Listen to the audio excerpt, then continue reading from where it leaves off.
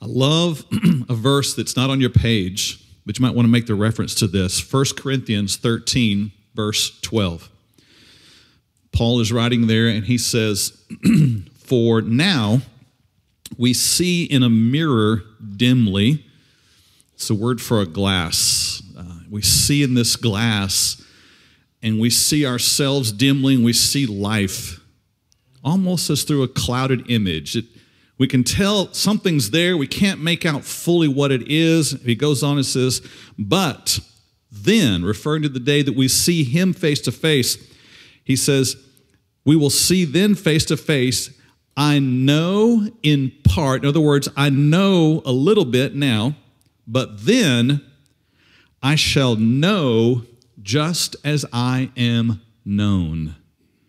It's interesting wording there that Paul uses, but he says, I'm going to know Christ just as Christ knows me. That there's this level of intimacy that is defined by being known and fully knowing. And that really works for us in marriage as well.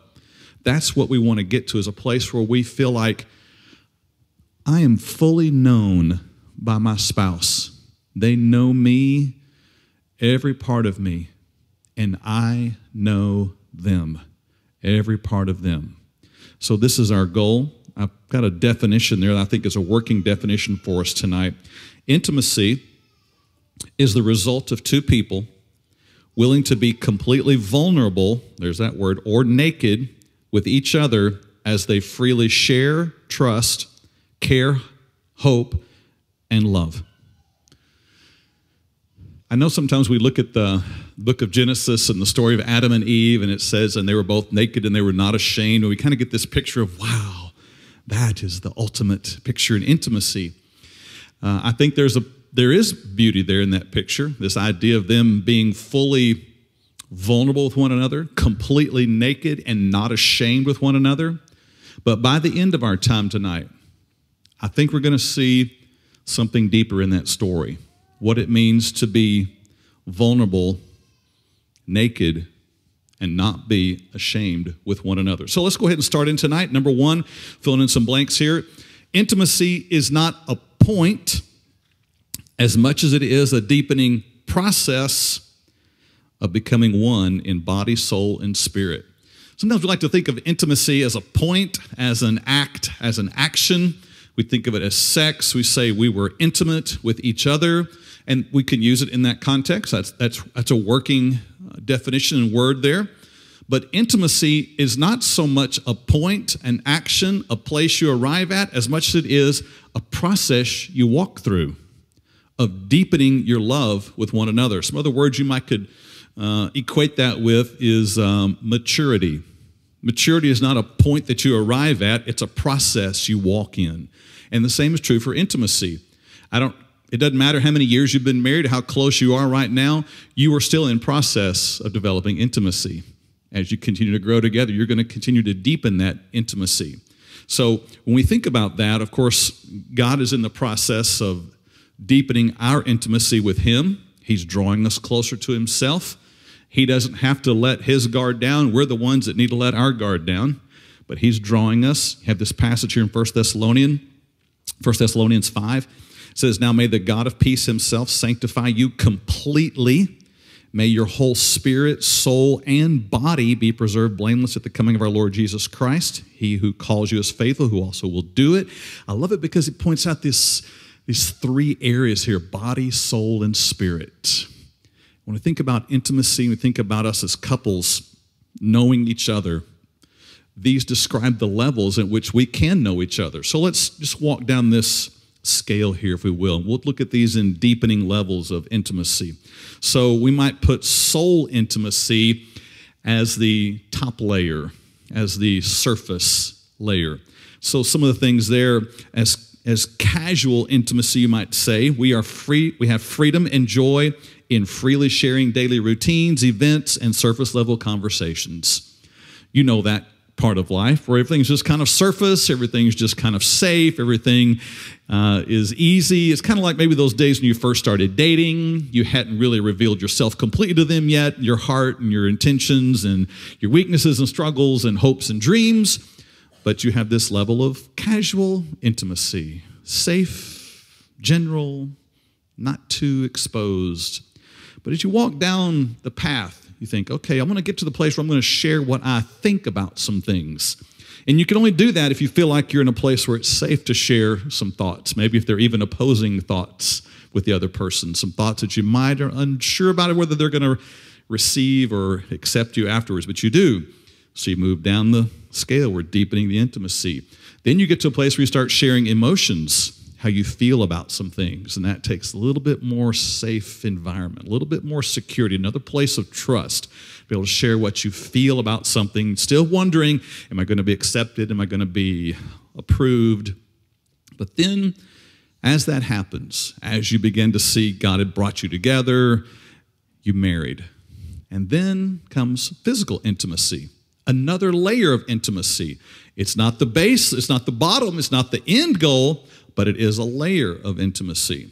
So there is affection, where you have freedom and joy in giving and receiving touch, kisses, and caresses. These are your bodies. You are sharing those with one another. And then there is sex. There's the freedom and joy in sharing your bodies and passions, giving and receiving pleasure, complete vulnerability. There's surrender, there's release, and delight. There's intimacy there. But this is not the deepest level of intimacy, because it's possible to be physically intimate but not experience the depths of true heart intimacy, right, everybody? It's possible to be physically intimate but not be completely heart intimate with one another. So there's deeper levels here that God takes us to. These are where he really looks for us to go to, even as couples. This is where spiritual intimacy enters in. This is where you share faith. This is where now you have this freedom and joy to openly share trust with one another, your dependence upon God, dependence upon each other, the vulnerabilities of your heart, the very weaknesses that you have, and spiritual experiences. And for some people, if you've never experienced those growing up in a family, if you've never had those in relationship with other people, that can be kind of hard to do for some people. To open up and talk about, here's where I'm struggling right now. Here's where God's at work in my life right now. Here's what I'm really trusting him to do. Here's where I'm really needing you to pray for me. For some, they've had good role models. They saw that in a family. But if you didn't have that growing up, if you didn't see that, if you never were around anyone that practiced that, these can all be brand new concepts, that level of heart vulnerability. So sharing faith, sharing hope. I don't mean just hope like, well, I hope it's a good year for the Texas Rangers kind of thing. I'm not talking about that. I'm talking about hope that connects with your real deep longings of your heart, the things that you dream about, the things that are attached to your inner self, your fears and your struggles, and the place where you connect with God in that, the place where you're able to pray together, the place where you're able to share your heart at that level. That is where spiritual intimacy begins to truly deepen at that point, because now you've exposed the core of who you are. You've exposed your heart, you've exposed your weaknesses, you've exposed everything about just who you are as a person. And this is where intimacy happens. The bottom one, I think, is this place of love, where there's freedom and joy to openly share love for each other in real patience, in real forgiveness, in acceptance, knowing the other person is so crazy different than you at times. And you share this love for God at this level, where you have conversations about how grateful you are for God's presence in your life, his work in your life, where you are grateful for what he's done for you. The kind of stuff that you find it difficult to talk about anywhere, you find the courage to talk about in that relationship, and you share that together. When a couple hits that level, they reach a level of real intimacy. And this, I believe, is what God is driving every couple to this place. This is what he wants for us. Not just sex, but true heart connection. at the deepest level of who we are, so that walls down, full acceptance, full vulnerability. There's nothing about me that my spouse doesn't know. There's nothing about them that I don't know, and I'm loved and known by them. This is intimacy. This is where we're headed for the rest of our study tonight. Number 2, spiritual intimacy requires intentionally opening doors that lead to greater security and release. You see, this kind of intimacy we're talking about it doesn't just come natural. It's not something that just happens. It's not spontaneous. It requires intentionality. You don't develop discipline in your life just by random occurrences of life. It doesn't just happen that way. Maturity just doesn't randomly happen. It happens when there's intentionality. It happens with work. It happens with sacrifice. It happens with a plan. And the same is true for intimacy. You don't just arrive there one day and say, oh, how'd we get here? No, it happens through very intentional work of opening doors and creating a space for your spouse to walk into the room and share themselves with you completely. So, you have with you there a second page that is a list of questions. These are 40 questions. I found some online. Some of these I've added to and written myself here. This is just a starting place. Maybe you've asked each other these questions before. Maybe you've had these kind of conversations. Maybe you haven't. If you haven't, or if you have in the past, it would be worth walking through these again or walking through them for the first time. And some of these will require some real vulnerability. It'll require some openness that may be new to you. But walking in a space where it's safe to answer these, and the other person doesn't laugh at you, doesn't mock you, doesn't criticize you, doesn't condemn you, but truly hears you, you are intentionally creating a space for them to be vulnerable. I've referred to that in the past as a space of grace, where you create an environment where your spouse feels comfortable letting down their guard. And that takes work, not just for the man, but for a woman, to create a space where your spouse is going to feel, all right, I can talk here. I can expose my heart. I can tell my fears. And I know I'm going to be loved. I'm going to be accepted. I'm going to be known as I am known and loved as I am known. That takes work.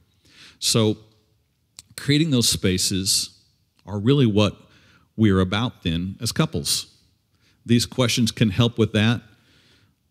Just the daily routine of life can help with that when you are truly walking with the intention of being spiritually intimate. And it really means having to consciously do this every day. It's not something you just do one time and say, oh, that was it, man, we reached spiritual intimacy. No, it doesn't happen that way. It is a continual process that sometimes has to start over every day because events happen, struggles happen in our lives. And so Heather and I have to intentionally create that space at home in conversations regularly, daily. That's why date nights, times alone are important, because it doesn't just happen with the routines of life. In fact, it can easily get pushed aside with work and kids and life and bills and all that kind of stuff. You intentionally say, let's create a space. Let's go out, or let's stay in, or let's talk, or let's make a fire in the fireplace and sit together, and whatever. Take the steps, intentionally work toward that. Number 3, spiritual intimacy involves sharing spiritual experiences. Now, that's probably the big, duh of the night. Spiritual intimacy requires sharing spiritual experiences. And these, I've got some listed there for you. This can be reading scripture together. This can be reading or listening to faith-building input. For example, maybe it's podcasts, maybe it's a video you watch, maybe it's a book you've read or you're reading together, maybe it's a devotional you're reading through. There's so many formats today, so many great ways to do that. If you don't have the Bible app on your phone, they have those. There's one, if you don't have it, called the, what's the one called? Open Bible? Is that the one that's the most, well, it's just called Bible now. I think you can download it. And it comes with reading plans that you can use together.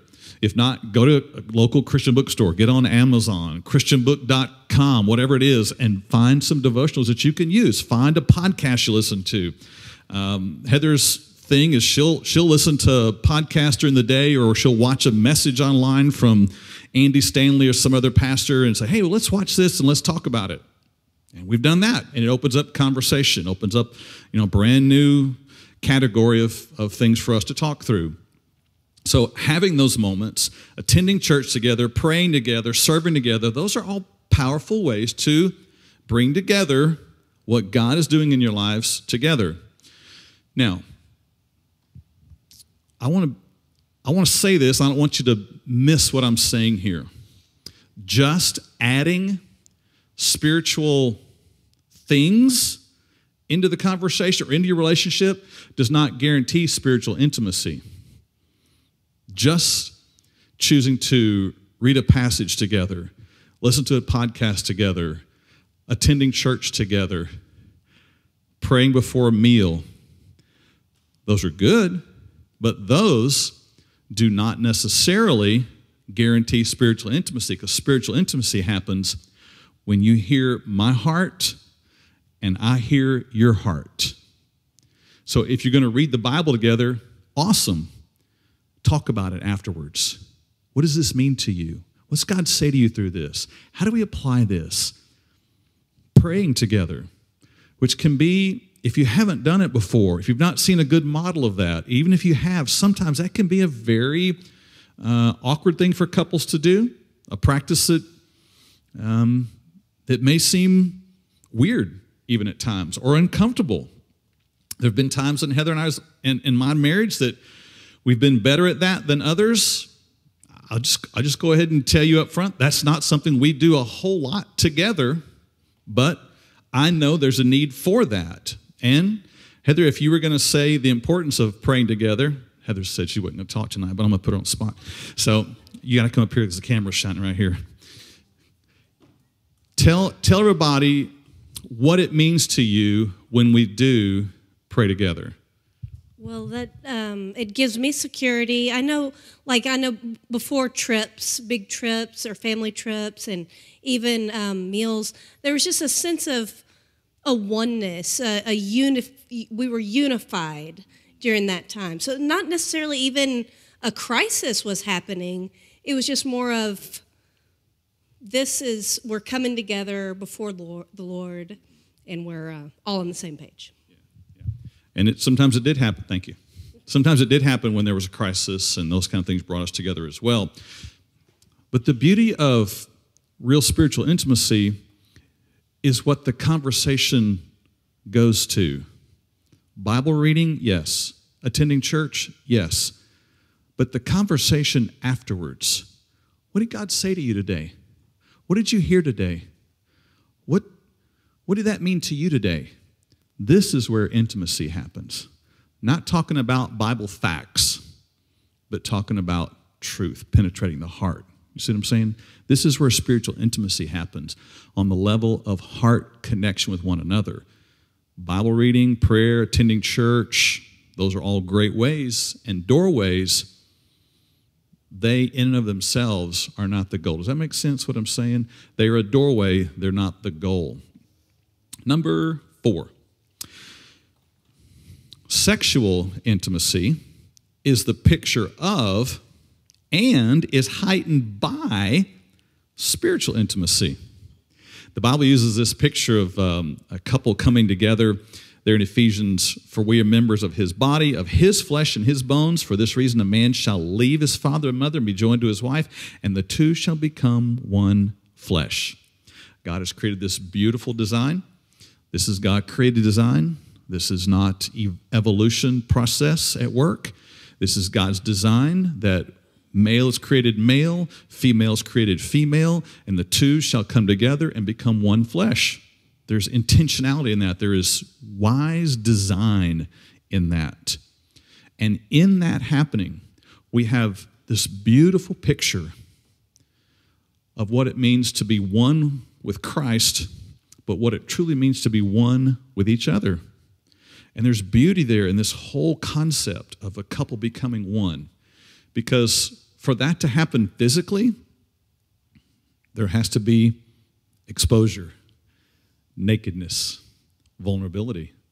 There has to be complete openness. There has to be movement.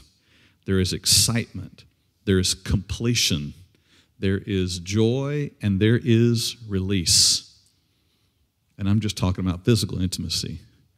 But that is the beauty and the picture of real spiritual intimacy, actually. My heart exposed. My heart naked, vulnerable. My heart moving toward the other. There's entering in. There's movement. There's closeness. There's delight. There's climax. There's release. That happens in the physical, but it's only a picture of the spiritual. This is what God designs for us as well, so that in your spouse, you find they are the ones I can truly expose my heart to. Them know me. They take delight in me. I take delight in them, and I find my release in them. And when that happens on a spiritual level, and then you experience that on a physical level, it is off the charts what happens then. I believe Christians ought to be the ones who have the most fulfilling, rewarding, exciting, passionate sex lives of anybody on the planet.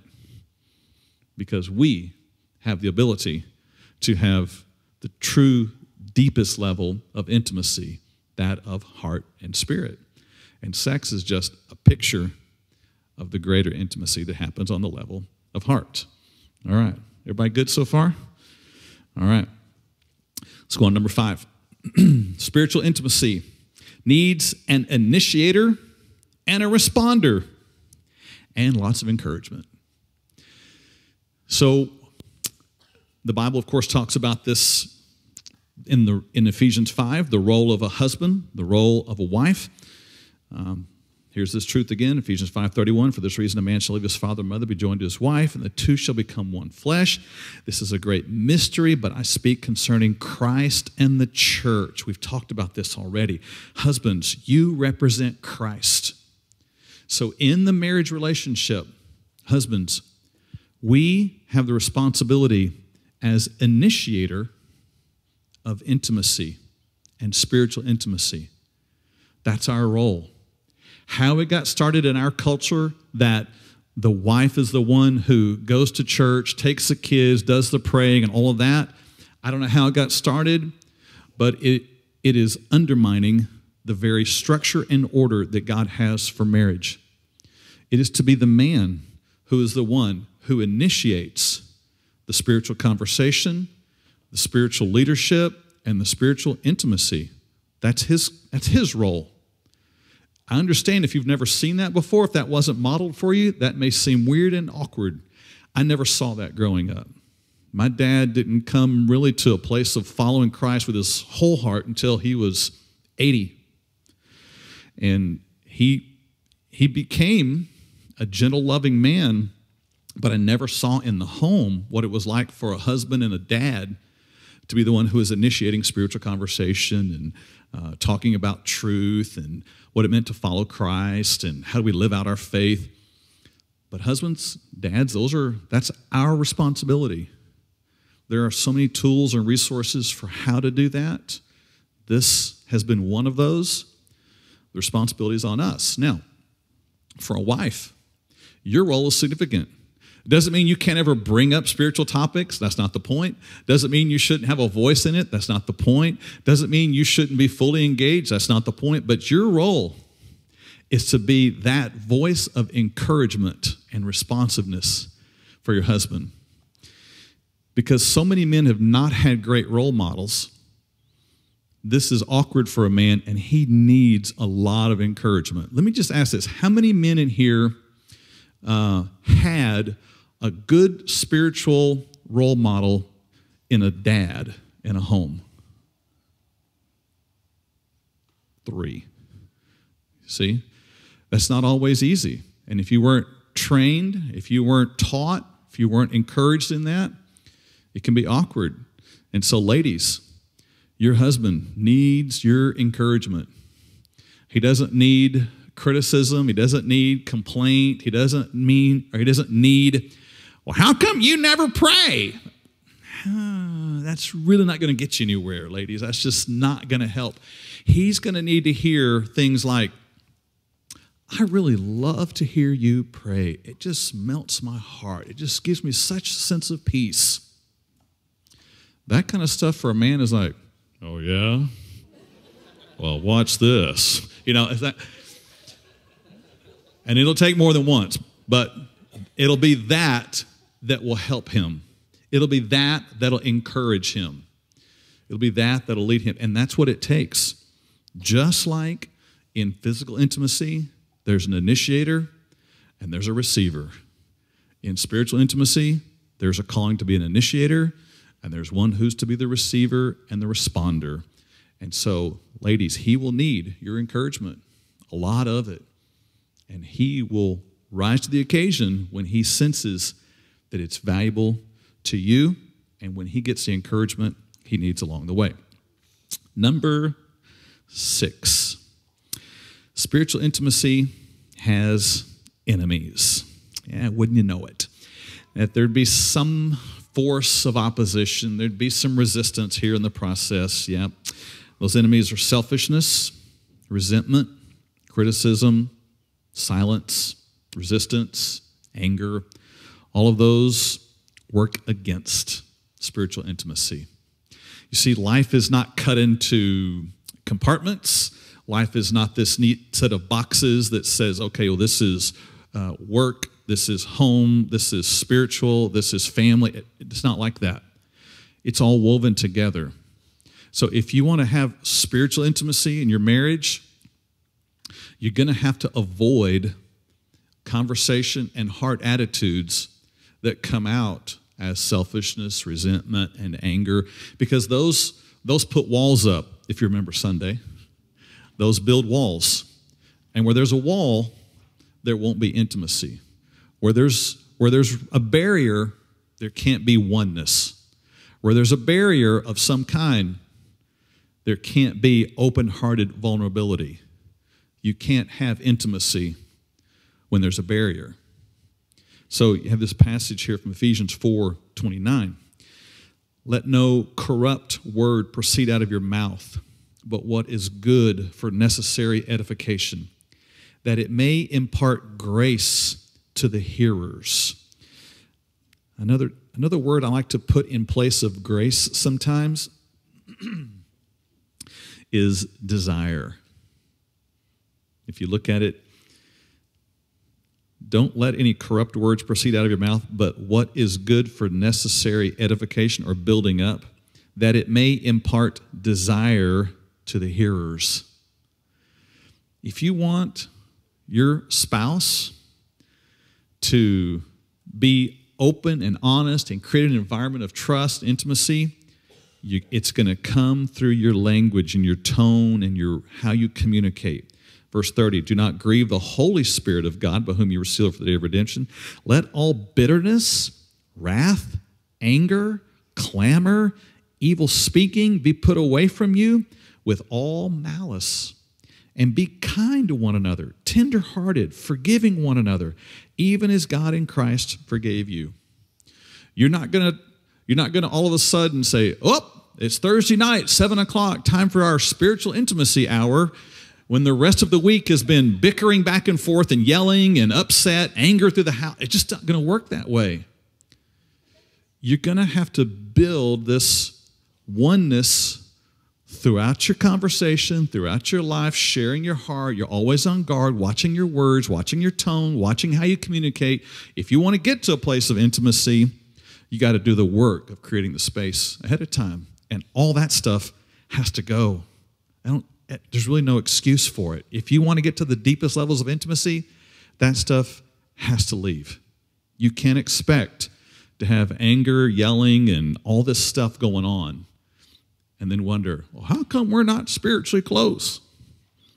You're not doing the work. You're not creating the space. You're not opening the door. You're not doing the intentional work of creating a space where people feel safe or your spouse feels safe to be open.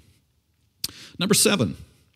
Spiritual intimacy is the passionate prayer of Jesus for your marriage. In John, Jesus is about to go to the cross. He's about to be arrested. He's praying in the garden. He's praying. This is the time when the Bible records that he prays, and we read that it says he prays, and he has great drops of blood come from his forehead. He's from the intentionality and from the passion he's praying. Some of the words from that prayer recorded for us here in John 17. And here's what Jesus said. Don't miss the point of this. He says, I do not ask for these only, but for all of those who will believe in me through their word. In other words, I'm not praying for just these disciples tonight that are with me here in the garden, but I'm praying for all those who will believe, which, by the way, that's you and me. He's praying for us in that garden. Verse 21, that they may all be one.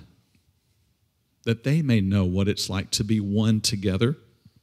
Just as you, Father, are in me and I in you. There's the picture. Jesus and the Father. You just imagine the level of intimacy they have, the closeness, the openness, the glorying in one another, the openness with one another. Nothing is held back, full sharing of all that they are with one another. And Jesus says, that's what I want them to know. That's what he wants us to know. That they also may be in us, so that the world may believe you've sent me.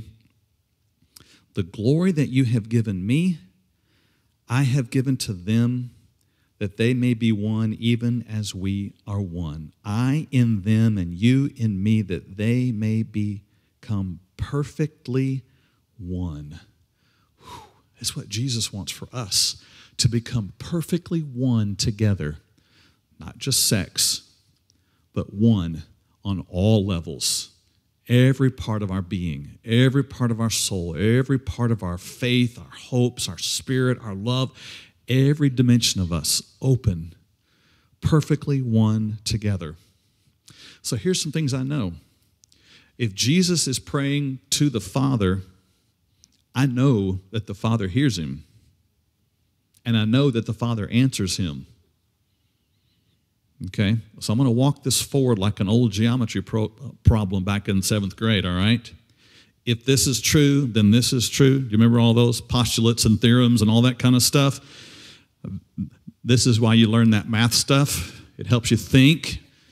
If this is true, then this is true, then this is true. If segment AB equals segment BC, then all that kind of thing. Here it is. If Jesus is praying, does the Father hear him? Yes. Does the Father answer him?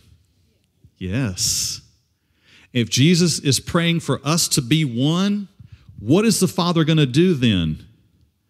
He's going to answer it, and he's going to see that you and I have all that we need to be one together.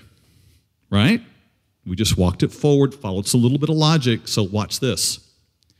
If we know that's true, then God is arranging your life in a certain way so that you and your spouse walk through the exact circumstances you need to, so that you can experience complete oneness.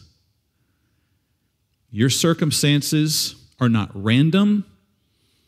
They are not by someone else's hand. They are by God's hand.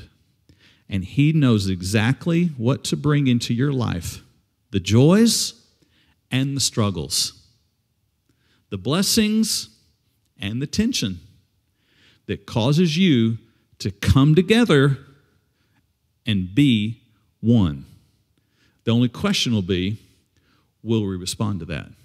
Will we see it as that? Or will we complain about this event, complain about that event, and criticize this thing that's happening and miss out on opportunities? Or will we say, you know what?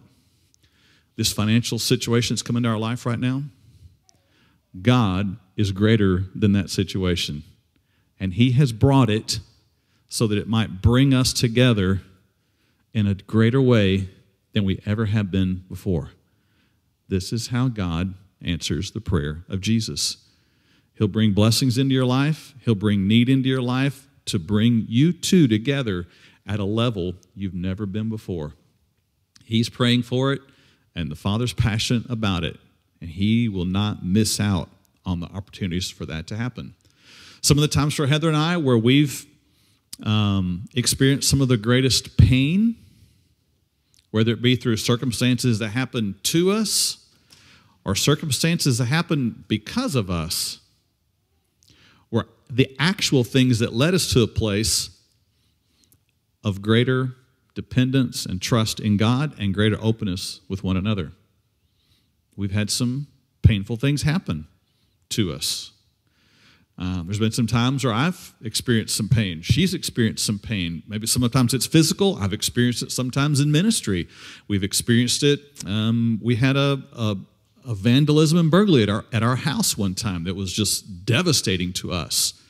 It became very painful for us, but it also became very powerful in bringing us together when we took advantage of it and sought God in it.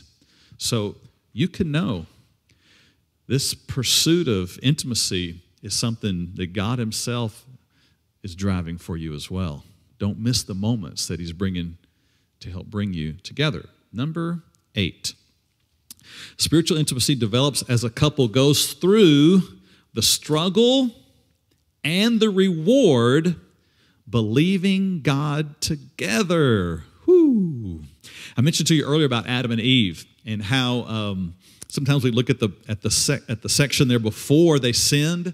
You know, we're in the garden. It says, and they were both naked and unashamed. You think, wow, that would just be awesome, just to live in the garden. There's no sin, there's no problems, and they're both naked and they're unashamed. That must have just been amazing intimacy. I don't know. I'm sure it was amazing. But in some ways, I think what happens a chapter later reveals a deeper level of intimacy than what happened even in the garden. So if you walk forward, Eve takes the fruit, she eats. Of course, sin enters the world. Adam eats and sin enters the world. They start blaming each other. They hide, they run, and they run off and they hide in the bushes, and they try to make clothes for themselves to cover their nakedness, the Bible says, and God comes walking in the garden, Adam, where are you? And they say, they say nothing, and then they start blaming each other for it, and all those kind of things are happening there, and there's conflict, and God pronounces, well, from now on, because you've done this, Adam, you're going to work, and it's going to be toil. You're only going to gain by the sweat of your brow, and Eve, from this point forward, you're going to bring forth children in pain, and in labor you will have great pain and childbirth, all of these things, and the serpent's curse to the ground, and you will eat dust the rest of your life. All this stuff happens. You think, wow, they're never going to experience closeness again. This is going to be terrible and tragic. And then it says that God sacrificed an animal, and He clothed them. And then He made a promise that there'd be one who would come one day, and he would bruise the serpent's head, even though the serpent would bruise his heel. So you get this new promise, and you get this new hope, and they go on and they begin to have children. They have 2 sons. Life is good. We're living outside of the garden. God is with us. And then all of a sudden, one of the sons murders the other son. Oh, here we go again. Life's terrible again. It's going to be miserable. And now we're just filled with bitterness and loss and tragedy and grief. And how are we ever going to get over this? And now we're rolling through. We're getting into chapter 4, moving on further. You get down to the end of chapter 4, verse 25 and 26. I have those for you on your page here. I want you to look at this carefully. And Adam knew his wife again. Now, I know sometimes comedians joke and say, oh, that's just the Bible's way of saying sex. You know, he knew his wife, you know, as though God were trying to write some, you know, clever word in there so we would say it in church. Our children wouldn't laugh at it. No, there's intentionality here. When he says he knew her, that's not just code language for sex. That meant he knew her. He knew her heart. She knew his heart, known as they are known, knowing as they are known. He knew her. They came together again after all the tragedy. And she bore a son and named him Seth. And look what happens. It says, for God hath appointed another seed for me instead of Abel, whom Cain killed. And as for Seth, to him also a son was born, and he named him Enosh. Then men began to call on the name of the Lord. Look carefully what's happening here. They came together again after all of that tragedy. They were able to take in forgiveness and hope and peace and truly come together. God has brought us together. God is in our midst. God has loved us in spite of all that has happened, in spite of what we've done. And they knew each other, and they had a child. What made it even greater was that child grew up and had a child. And then it says, men began to call on the name of the Lord. They had the blessing of his presence in their life. You see, by this point, there are actually a whole lot of people who had been born on the earth. Hundreds of years had passed. Remember, they lived a lot longer back then. And you might be thinking, wait a minute, where did all those wives come from? How did that happen? I thought if they had sons, where did the wives come from? They had them all. They all came from Adam and Eve, and then their children, and then their children, and their children, and so on. You think, brothers and sisters and cousins were marrying each other? Yes. You see, back then, the seed line wasn't very far from the original, and there wasn't as much distortion, and there wasn't a prohibition, and they did marry, and they were given in marriage. So don't get weirded out by this. This is a little side trail. I just don't want you to miss this out. It's not fairy tale stuff. It's real life stuff that really happened.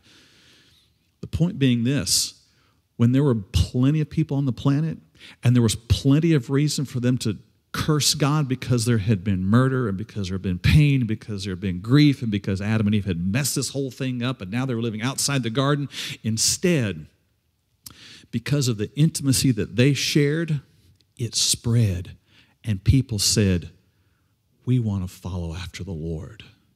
That only happens when there's spiritual intimacy at the core. When a husband and wife share that, their children and their children will say, we want what mom and dad had, not we want to get away from mom and dad. They'll all of a sudden want to call on the name of the Lord because that kind of spiritual intimacy is beautiful. That kind of spiritual intimacy is appealing. It's attractive. And it became the result. So, God will walk you through your unique life situations with intentionality to bring you to a place of spiritual intimacy. The struggles you go through aren't designed to keep you from it. They're actually designed to be what brings you to that place as you open your heart and say to your spouse, I really need you to pray for me. And you do. I really need to talk through this. And you do. I really need us to seek God together. And you do. That is when your hearts connect. That is when a deeper level of intimacy occurs. All right. On the bottom of the page there are some questions. I'd love for you to talk about these at your table. We've got about 10 minutes. The questions are, what kind of role models have you had for a marriage and spiritual intimacy? Talk about that. What excites you most about developing this level of intimacy in your marriage? And then what kind of encouragement will you need personally to be consistent at developing spiritual intimacy? So y'all talk about those. We'll be finished in about 10 minutes.